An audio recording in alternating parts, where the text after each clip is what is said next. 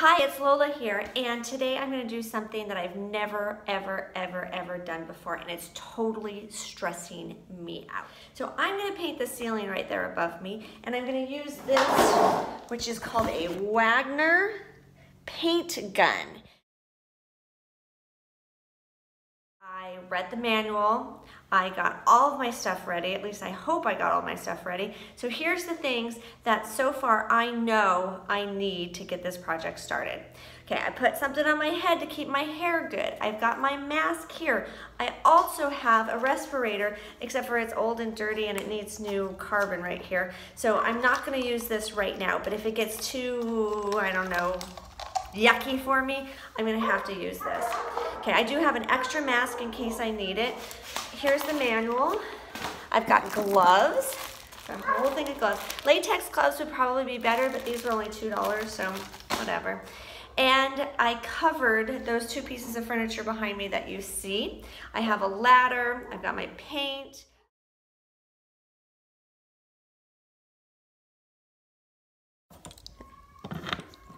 So far, this is the hardest part to do, is to get the hose, the sprayer hose on the hopper.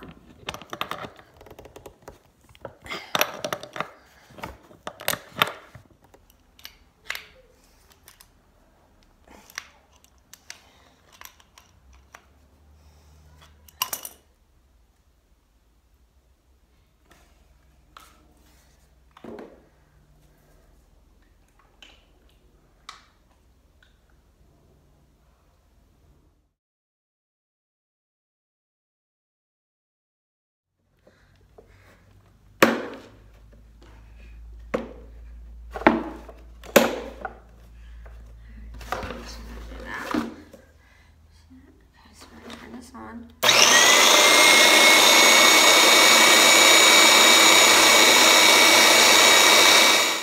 So here is a huge problem.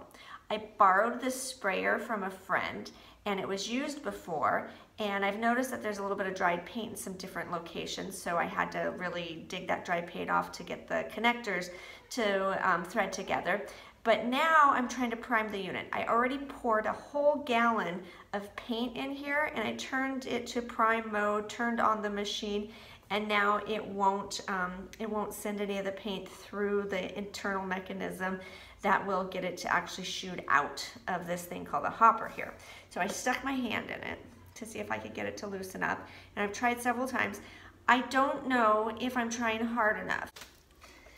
It's really like giving CPR. There's a filter inside here, so my hand is in the paint, and I'm pushing and I'm pumping and I'm doing everything I can to try to revive this little guy here so that I don't have to dump the paint out and try to paint this whole darn thing by hand.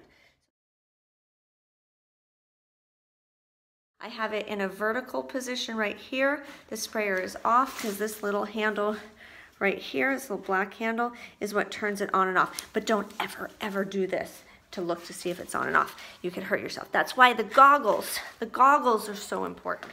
So here's the moment of truth. I'm going to attempt to use the sprayer and spray on this piece of wood right here to see if it works.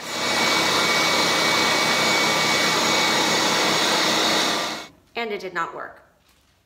Time to read the troubleshooting again.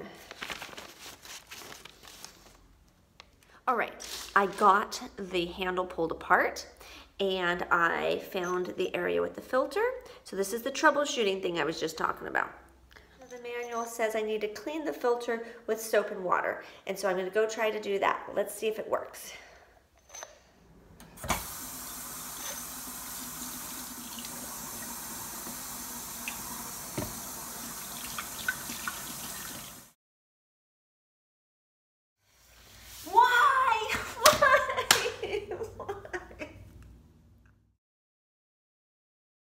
I have to tell you that my stress that goes into this project is because I wish I had bought a bigger house.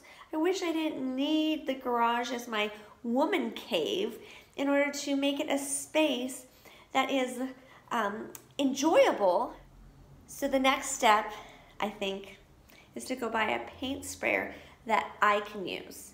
something that is doable, attainable, that won't make me feel like a failure, something that will help me transform this space into that studio, workspace, woman cave, TV room that I really, really, really want in my life. See you later. Bye.